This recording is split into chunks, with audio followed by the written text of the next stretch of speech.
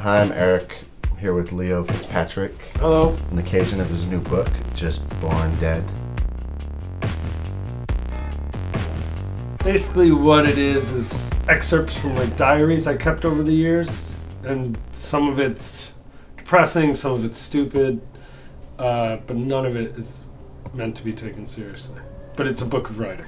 What do you think's what's your ideal way to like people to read it, you know? On the coffee table, on the back of the toilet? I mean, I don't know. I'm not interested in like claiming that I'm a writer or anything. For me, this is just another art project that I wanted to do. Karma bookstore put it out, and Nate Loman did the cover. He was my first choice for the cover. But the funny thing about the cover is that actually, originally the title was called Unhappy Hour. So I told Nate, here's the title. Besides that, you can do whatever you want to the cover.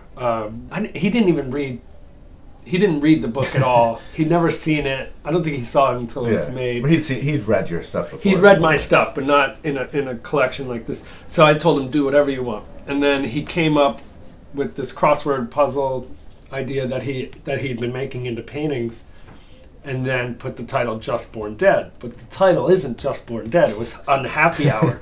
But because I told him he could do whatever he wants, it fit in nicely, you know? He went ahead and changed the title of my first book of writing. When I was a teenager, I hated school, like most skateboarding teenagers.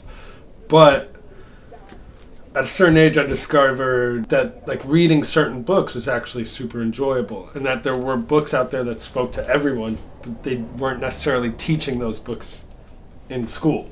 So I've always been a fan of reading and writing and wordplay and things like that.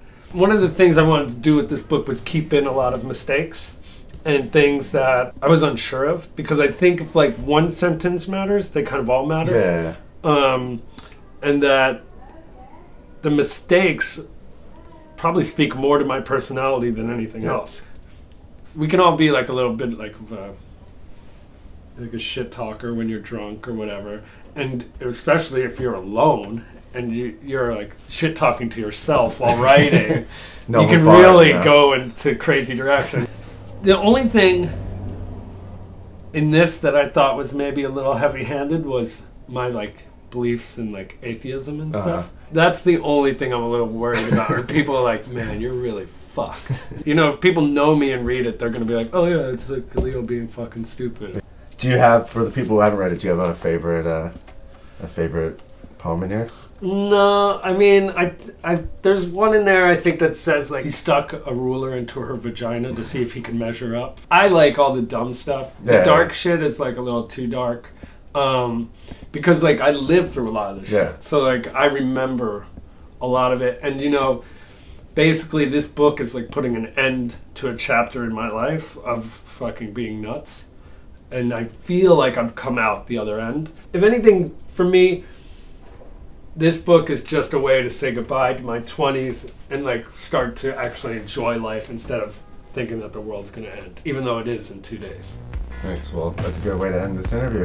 Yeah. Thank you, Leo. No problem.